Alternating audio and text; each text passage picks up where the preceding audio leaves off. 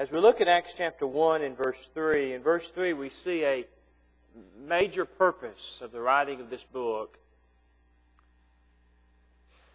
We know that Luke wrote the Gospel of Luke, and in the Gospel of Luke he gets us up to the ascension of Jesus, and so he at least touches upon the resurrection of Jesus. But in this book he will elaborate upon that theme.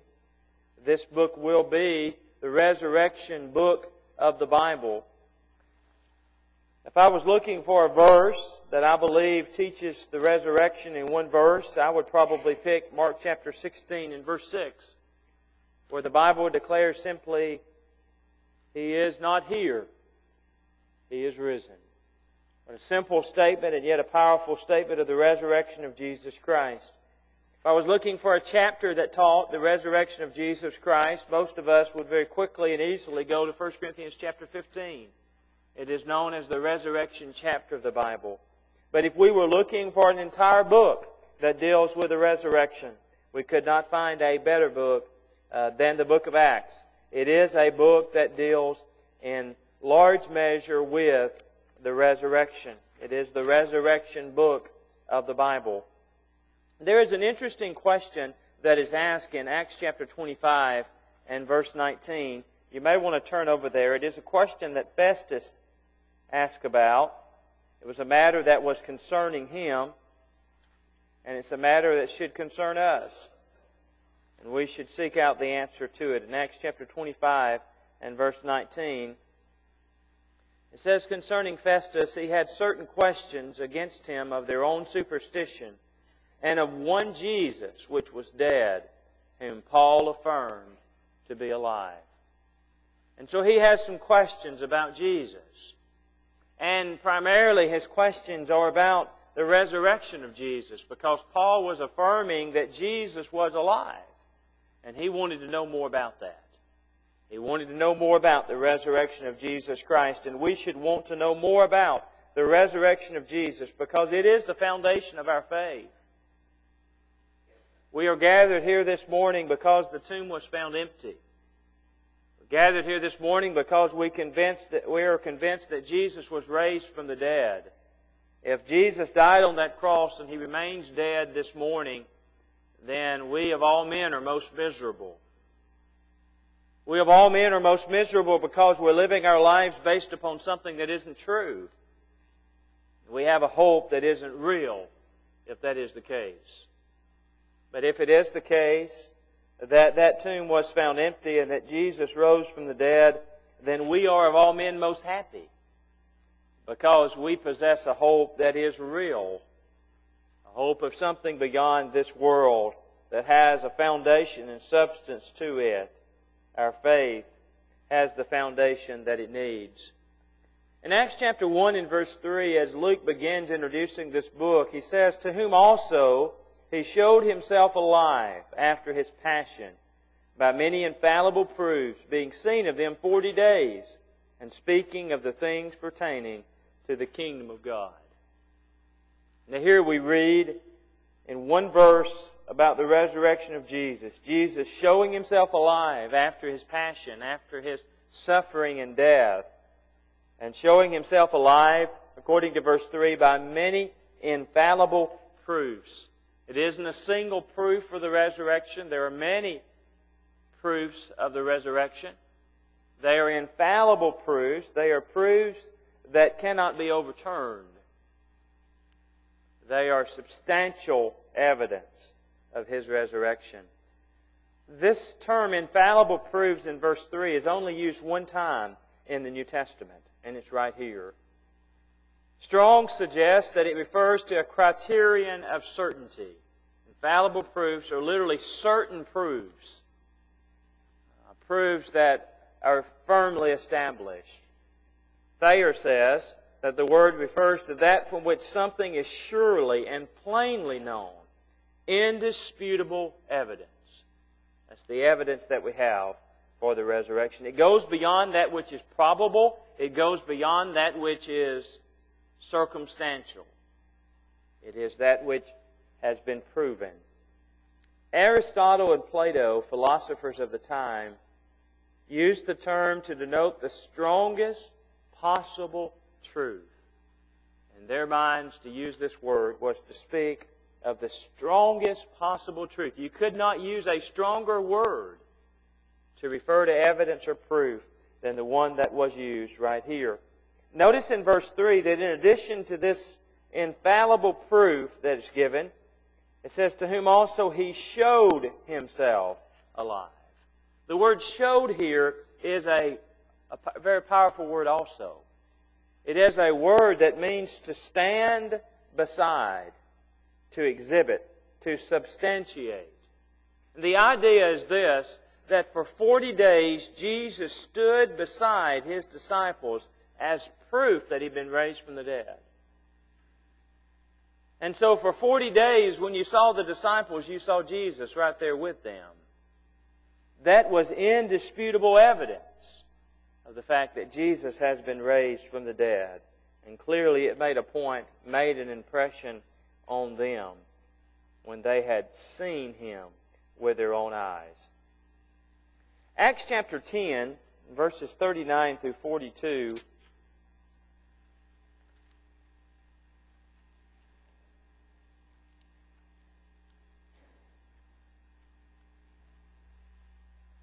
Here is Peter preaching. He's preaching on the resurrection as he was on Pentecost Day. It says in verse 39, and we are witnesses of all things which He did, both in the land of the Jews and in Jerusalem, whom they slew and hanged on a tree. Him God raised up the third day and showed Him openly, not to all the people, but unto witnesses chosen before God, even to us, who did eat and drink with Him after He rose from the dead. And He commanded us to preach unto the people and to testify that it is He which was ordained of God to be the judge of quick and dead. To Him give all the prophets witness that through His name whosoever believeth in Him shall receive remission of sins. Now notice in verse 40 that God raised Him up and showed Him openly. The word openly here means to put on exhibit. God put His Son on exhibit. Sometimes exhibits will come to cities. I remember that the Dead Sea Scrolls, when I was living in Crossville, Tennessee, came close to Crossville, and I was able to go over and see those Dead Sea Scrolls. They were put on exhibit. I was able to look inside of a glass case and see that evidence of the preservation of God's Word, that proof that these things had been written and that they had been preserved for us. It's interesting to be able to see that on exhibit. It was faith-building to be able to see that. Well, when we think about Jesus Christ, God put Jesus on exhibit. For 40 days, men could see Jesus. For 40 days, they had the opportunity to examine Him, to look upon Him as closely as they wanted to look upon Him. Acts chapter 26, beginning in verse 22, and I love the words of Paul, because Paul is certainly convinced of the resurrection. We'll talk about that more as we move through our lesson this morning. Paul was not always a believer in the resurrection. Of course, before his conversion, he disputed whether or not Jesus had been raised from the dead, denied that Jesus had been raised from the dead. In Acts chapter 26, though, he has been fully convinced, and he is convincing others. In Acts chapter 26 and verse 22, here he is going to talk to Agrippa.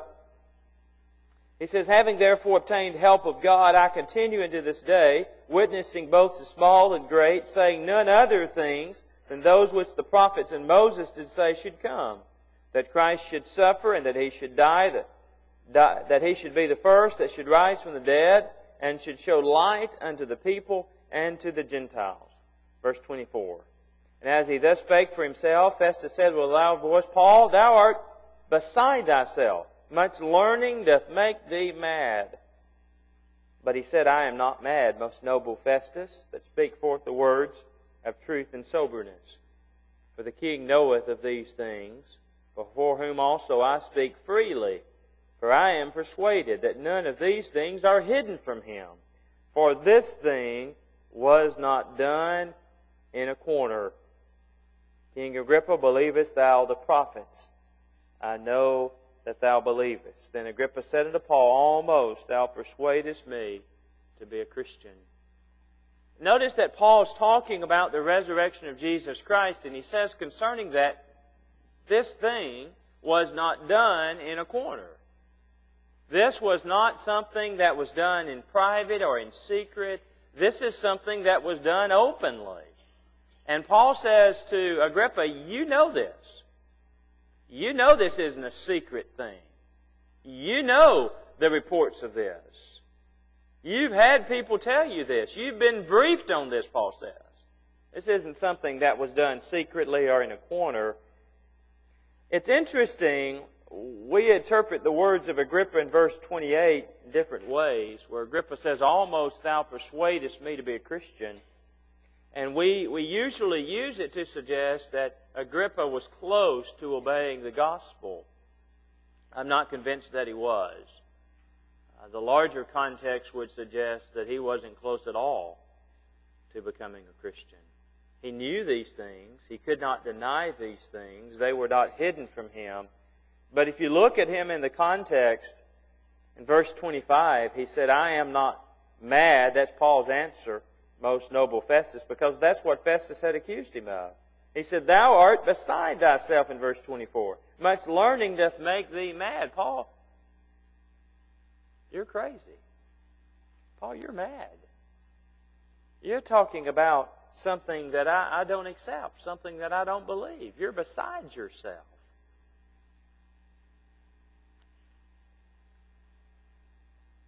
But Paul wasn't beside himself. Paul wasn't mad. Paul was simply convinced that Jesus had been raised from the dead, and he had good reason for that. It's interesting that when the Bible says that God showed Jesus openly, that included the fact that men were able to handle Jesus. They were able to reach out and touch Jesus. He was a hands-on exhibit in that sense. Most exhibits that I've seen of anything that are precious are exhibits where whatever it is behind glass and you can't touch it. You could look at it, and that's impressive, and it's something that I enjoy doing, but I can't reach out and put my hands on it. This was a hands-on exhibit. People were able to examine His wounds. In Luke chapter 24, if you'll go there for just a minute, you'll see what the disciples were able to do. Luke 24 and verse 36. And as they thus spake, Jesus Himself stood in the midst of them, and saith unto them, Peace be unto you. But they were terrified and affrighted, and supposed that they had seen a spirit. But He said to them, Why are ye troubled, and why do thoughts arise in your hearts? Behold my hands and my feet, that it is I myself. Handle me, and see. For a spirit hath not flesh and bones, as you see me have. And when He had thus spoken, He showed them His hands and His feet. And while they yet believed not for joy and wondered, He said unto them, Have ye here any meat? They gave Him a piece of broiled fish and of an honeycomb. And He took it and did eat before them. And He said to them, These are the words which I spake unto you while I was yet with you, that all things must be fulfilled, which were written in the law of Moses and in the prophets and in the Psalms concerning me. Then opened He their understanding, that they might understand the Scriptures. Now notice that Jesus says, Handle me. Examine me in the closest of ways to make sure that I am here, that I am alive, and He even asked for meat, which would be convincing evidence for them that He was alive, because the Spirit would not have needed or wanted that. But He did that to substantiate the fact that He had been raised from the dead. John chapter 20, if you'll go there for just a minute, Jesus invited them to touch and to handle Him, and we have to believe that they took Jesus up on that. John chapter 20 and verse 19, Then the same day at evening, being the first day of the week, when the doors were shut, where the disciples were assembled for fear of the Jews, came Jesus and stood in the midst, saith unto them, Peace be unto you. I want to make a point here in verse 19. The disciples are assembled, and what day is it? First day of the week. We're seeing a pattern even before Acts chapter 2 of the day upon which they meet. This is a special day for them, and has been a special day for them since the day that Jesus rose from the dead. So we see this pattern that's developing and that will continues even down to today. Verse 20, And when he had so said, he showed unto them his hands and his side. Then were the disciples glad when they saw the Lord. Then said Jesus to them again, Peace be unto you, as my Father hath sent me, even so send I you. When he had said this, he breathed on them, and saith unto them, Receive ye the Holy Ghost. Whosoever sins you remit, they are remitted unto them, and whosoever sins you retain, they are retained. They thought their Lord and their friend was gone forever. And here he stands in their midst. And he's inviting them to look at his hands, to look at his side, to examine the evidence. He wants them to see the evidence. Now, if anyone in the first century world would have known whether or not this was Jesus, it would have been the disciples. They spent more time with him than anyone else. They were closer to him than anyone else was. If anyone could tell whether this was an impostor or this was really Jesus raised from the dead, it was these men. Jesus showed himself to them, and they were fully convinced that he'd been raised from the dead. And the way that I know that they were fully convinced is the fact that they later would give their lives for preaching this very truth. Now, if they had not been convinced that the one who had stood in their midst and who had spent 40 days with them was the resurrected Christ, they would not have been willing to give their lives for it. If you're willing to give your life for something, then you are fully convinced of it. That does not necessarily mean it's the truth. There are radical extremists in the world that are willing to give their lives for something. Doesn't necessarily mean it's the truth, but it does mean that they are firmly, fully convinced of it. And the apostles were firmly and fully convinced of it. But evidence beyond that will prove that it was true. But clearly they were convinced of its truth, and they were in the best position to know. Notice in John chapter 20 and verses 24 through 29, But Thomas, one of the 12, called Didymus, was not with them when Jesus came. The other disciples therefore said unto him, We have seen the Lord. But he said to them, Except I shall see in his hands the print of the nails, and put my finger into the print of the nails, and thrust my hand into his side, I will not believe. And after 8 days again, his disciples were within, and Thomas with them. Then came Jesus, the doors being shut, and stood in the midst, and said, Peace be unto you. Then saith he to Thomas, Reach hither thy finger, and behold my hands. And reach hither thy hand, and thrust it into my side. And be not faithless, but believing. Here's Thomas. He missed the first occasion, but he's not going to miss this occasion. He's there, and as soon as he sees Jesus, Jesus speaks to him directly. And he says, Thomas, I know what you said to the disciples. Oh, I wasn't there. But Thomas, I know you said that you wanted to put your finger into the nail prints. Thomas, I know you said you wanted to reach your hand into my side. Well, that was all the evidence that Thomas needed to know that this was the Lord. After all, how would the Lord know of this? Unless he was the Lord, who could read the hearts and the minds of men. In verse 28, And Thomas answered and said unto him, My Lord and my God. Jesus saith unto him, Thomas, because thou hast seen me, thou hast believed. Blessed are they that have not seen, and yet have believed. I don't know whether or not Thomas touched the nail print. I don't know whether or not Thomas reached his hand into the side of Christ. He certainly had the opportunity to do that. Jesus had invited them to handle him. He could have done that. But Thomas was firmly and fully convinced. And as you can see from the context, Thomas was not one to be easily convinced. He was not one who was going to be convinced merely on the testimony of someone else. He wanted to see it with his own eyes. Why do I believe in the resurrection of Jesus Christ? Well, I believe in part because Thomas believed. because Thomas was convinced. Thomas represented the doubter. He represented the one that had to have hard evidence. And he was presented with that. And he didn't balk at it. In 1 John chapter 1 and verse 3, 1 John chapter 1 and verse 3, notice the language that John later would use. It's beautiful language to talk about the resurrection and to talk about this convincing proof of the resurrection. The Gospel of John, as well as the book of John, begins with the eternal existence of Jesus.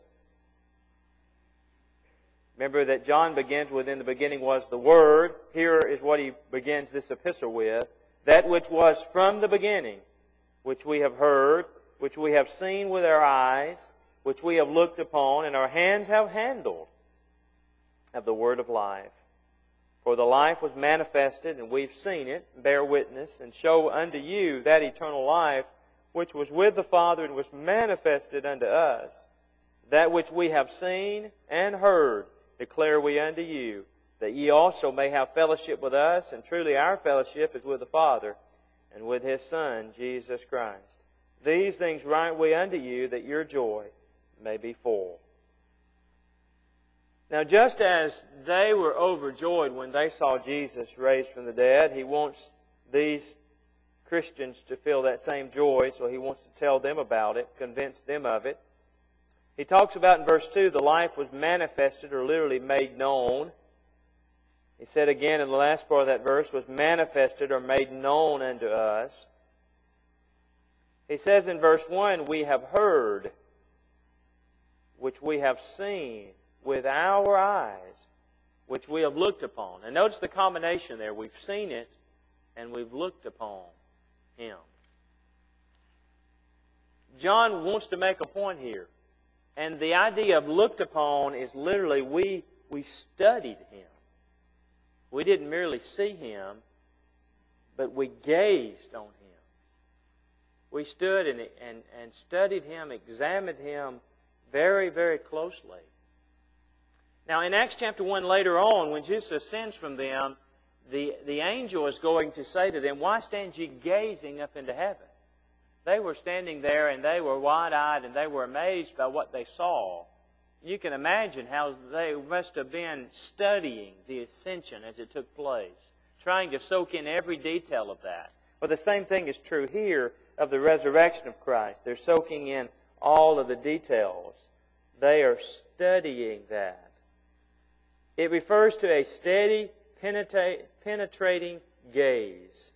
It's the idea of examining something until all of its characteristics are noted. A young lady is given an engagement ring. She's given it, she's overjoyed by that. But then later in the hours that she has when she's by herself, she's able to turn it in the light and look at it this way and then look at it that way, and to take it off and to turn it around and examine it from every angle and every way, to admire it in every way. They had that opportunity to do that with Jesus. This isn't one sighting of Jesus in a dark alley on a crowded street.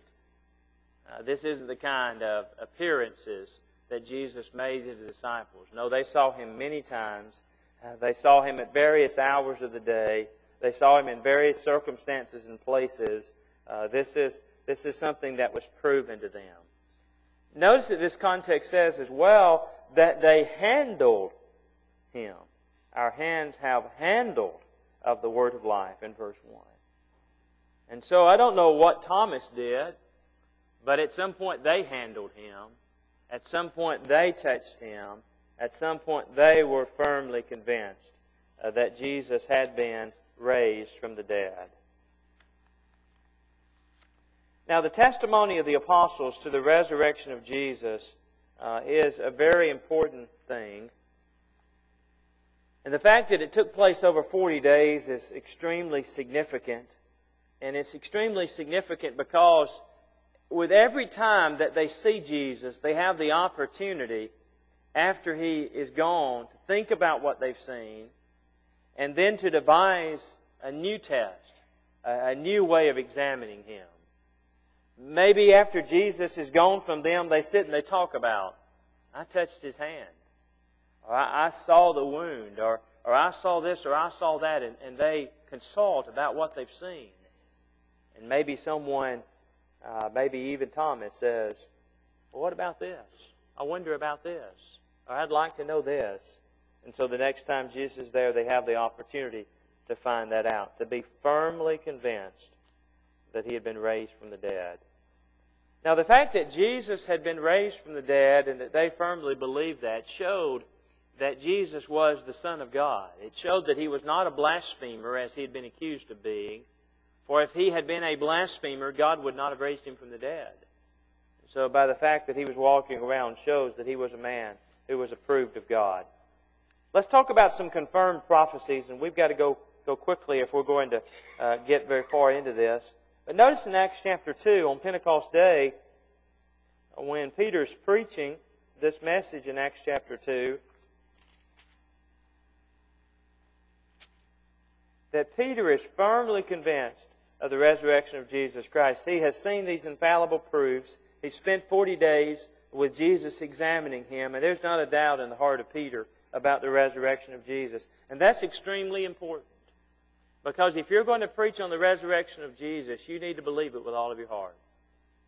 Because if you don't believe it with all of your heart, it's going to show in the way that you preach it or you present it. If there's questions out there about it, and that will be evident, it will rob your preaching of the power that it needs to have. But there was not any doubt on the part of Peter. Notice in verse 29 of Acts chapter 2, it's already talked about the death of Jesus. It says, Men and brethren, let me freely speak unto you of the patriarch David, that he is both dead and buried, and his sepulchre is with us to this day. Now, I picture it this way. It may not have been this way, but I picture it this way. David, he's dead, he's buried, and his sepulchre is with us to this day. Peter has the opportunity to point in the distance to the sepulchre of David. You know, David, he died, he was buried. That's where he's buried, right over there. That's what Peter's saying. But notice as we continue down through the context, it says, Therefore being a prophet, and knowing that God hath sworn with an oath to him, that of the fruit of his loins according to the flesh, he would raise up Christ to sit on his throne. He, seeing this before, spake of the resurrection of Christ, that his soul was not left in hell, neither his flesh did see corruption. Peter says, David, the very David that's buried right over there, spoke of the resurrection of Jesus from the dead. Verse 32, This Jesus hath God raised up, whereof we are all witnesses. Therefore, being by the right hand of God exalted, and having received of the Father the promise of the Holy Ghost, He hath shed forth this which you now see and hear. For David is not ascended into the heavens, but he saith himself, The Lord said unto my Lord, Sit thou on my right hand, until I make thy foes thy footstool. Therefore let all the house of Israel know assuredly, this is infallible proofs, that God hath made this same Jesus, whom you have crucified, both Lord and Christ. He said, you need to be firmly convinced, fully convinced, Jesus has been raised from the dead. It's interesting that David says that David's still over there. David has not ascended into the heavens. What Peter is saying is, if I want to, I can go get David's bones out. And that is an open challenge to them. Why don't someone go get the body of Jesus? You know, Peter's preaching the resurrection of Jesus. What is the easiest, the quickest way to disprove that Jesus has been raised from the dead? Simply to produce His body. That's all you got to do. You produce His body. If the Jews could have gone, if the Pharisees could have gone, gathered up the body of Jesus and dropped it right there in front of Peter, Peter couldn't have convinced a single person in that whole audience that Jesus was raised from the dead. It would have been over. Christianity would have died right there had that been done. But they couldn't produce the body of Jesus because the body wasn't there to get. And as a result of that, the apostles continued to preach, and they continued to be unable to give the proof that Jesus remained in the tomb.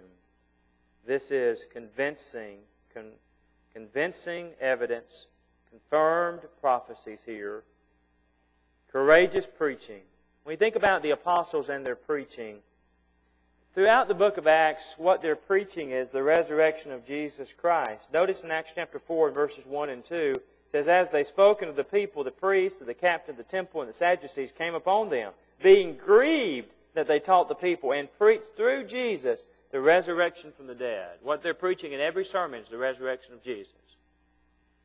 Men don't like to hear that, especially the Sadducees. They don't believe in a resurrection at all, much less the resurrection of Jesus. The Pharisees don't believe in the resurrection of Jesus, even though they do believe in the general resurrection. Both of them are opposed to this preaching. They threatened the apostles. They put them in prison. They even beat them. But what do the apostles continue to do? Preach and teach the resurrection. Why do you think they're doing that? They're doing that because they're convinced Jesus Christ was raised from the dead. There's no doubt in their minds. There's no other way to account for their courage than the fact that they knew that Jesus had been raised from the dead. But let's talk about the compelling power of the resurrection. We'll have to very quickly get through this.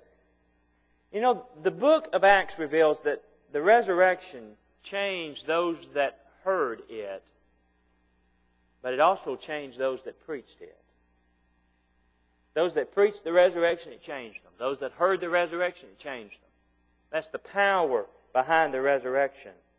The fact that disciples are multiplying through the book of Acts shows the compelling power that's connected with the resurrection. But maybe one of the ones that stands out in my mind is Acts chapter 6 and verse 7, where it says, "A great company of the priests were obedient to the faith," in Acts chapter 6 and verse 7. Now, of all the people that would have been hard to convince, it seems to me that these individuals would have been hard to convince. They've got a lot to lose. If the resurrection is true, and if they come out and they say, "We believe that the resurrection is true," what do you think happened to them? Do you think the Jewish people said, "Oh, that's okay, you just go right on being our priest. You just go on right on offering sacrifices for us"? No, the day that they made that declaration, the day that they obeyed the gospel, they didn't have a job to go back to. They gave it up. They walked away from it. Now, if you were a priest, that was important in Jewish society. That was a special thing. It was something that had been true for generations. You were breaking tradition with your whole family's history when you left that and walked away from that. But they did that because they were so firmly convinced of it. But think about it as well. Well, let's know Matthew 28, verse 11. We got time to. Matthew 28, verse 11, to show how hard these individuals would have been to convince. Matthew 28, verse 11. It says, "Now when they were going, behold, some of the watch came into the city and showed unto the chief priest all the things that were done. And when they were assembled with the elders and had taken counsel, they gave large money unto the soldiers, saying, Say ye, his disciples came by night and stole him away while we slept. And if this come to the governor's ears, we will persuade him and secure you." Now here are the priests, and they say, when they're told exactly what happened, "Here, we'll give you some money not to tell this. And if you get in any trouble with your military commanders, you let us know and we'll handle it for you. We'll take care of it. But whatever the case, don't let this story get out. Don't let anyone know what really happened." They're covering it up. And yet it was some of the priests who later were convinced.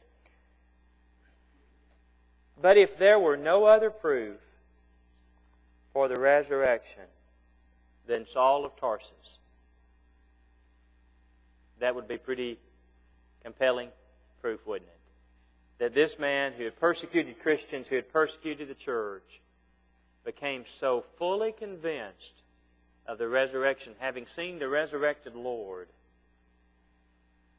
that he would turn from the way that he had always lived and that his fathers had always lived, and he would go a different direction, and he would suffer greatly for that change. He would count all things but loss to be able to preach and teach the resurrection of Jesus Christ. He would go from a blasphemer to a believer and from a persecutor to a preacher based on what he saw on that road to Damascus. He was fully convinced that Jesus had been raised from the dead. There was no denying it. He kicked against the pricks. Finally, when he stood there before the Lord, there was no way to kick against it anymore. And so he obeyed the gospel, and he spent the rest of his life declaring the resurrection of Jesus Christ. Thank you for your attention this morning.